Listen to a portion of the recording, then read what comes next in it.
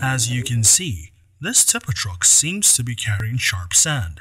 Upon closer inspection, however, 41 sacks containing 3,186 parcels of Cannabis Sativa was unearthed, with an overall value of 91,488,977 naira.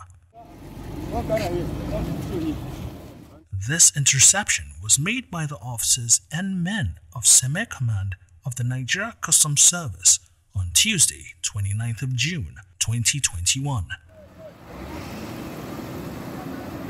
Their continued crackdown on illegal smuggling of drugs into the country received commendation from the Customs Area Controller, Comptroller Mohammed Jibo.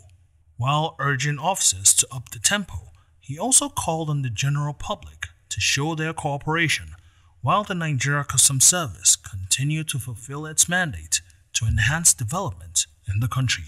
Abdul Karim Zermi, NCBN, Abuja.